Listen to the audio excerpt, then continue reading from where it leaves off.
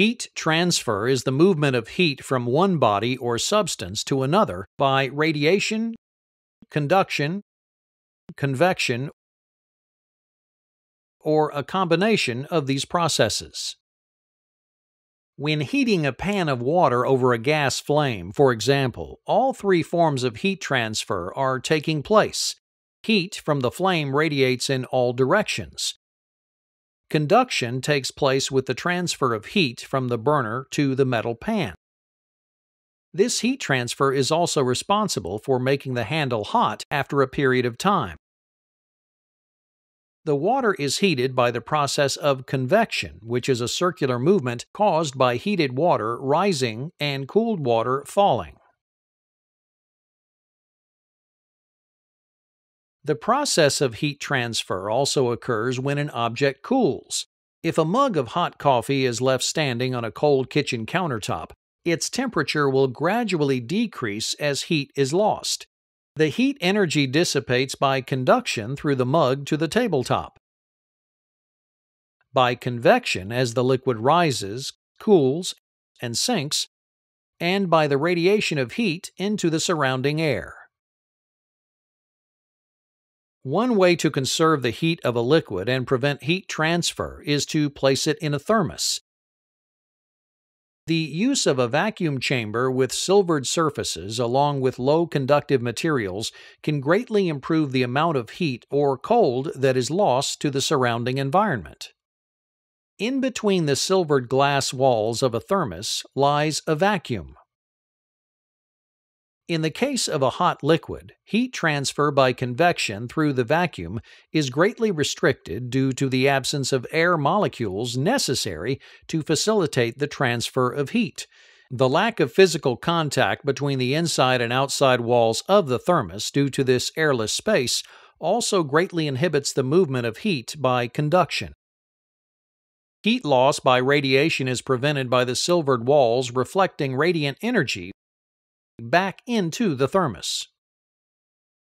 Some conduction of heat through the stopper and glass can be expected, but this too is limited because they are made of materials with very low conductivity.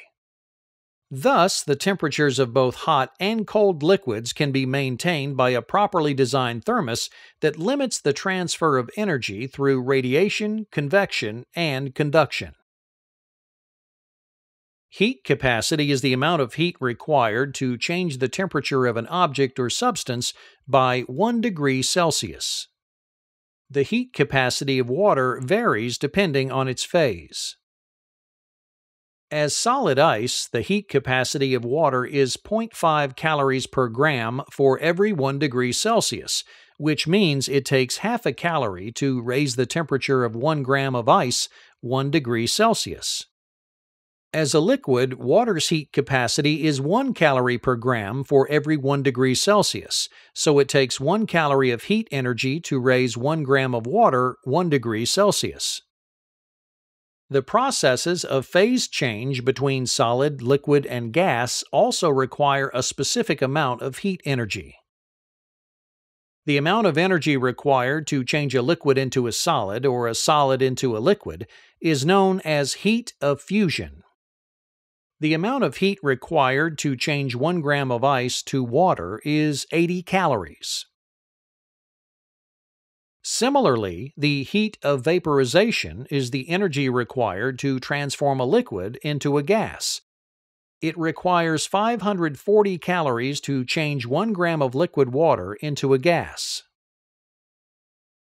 With these values, it's easy to calculate exactly how many calories of heat energy are required to transform 1 gram of ice at absolute zero to steam.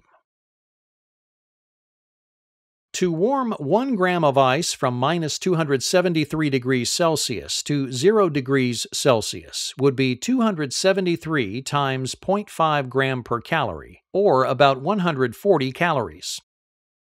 The phase change of 1 gram of ice to liquid water requires 80 calories.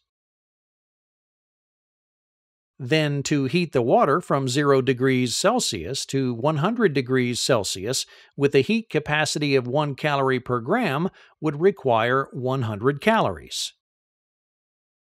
The final phase change of 1 gram of boiling water to steam would require an additional 540 calories.